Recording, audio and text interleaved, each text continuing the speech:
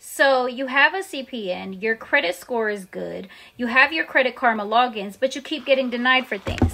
Well, that means that your credit file is weak. And one main reason why your credit file would be weak is if your public records wasn't done correctly or it wasn't done enough.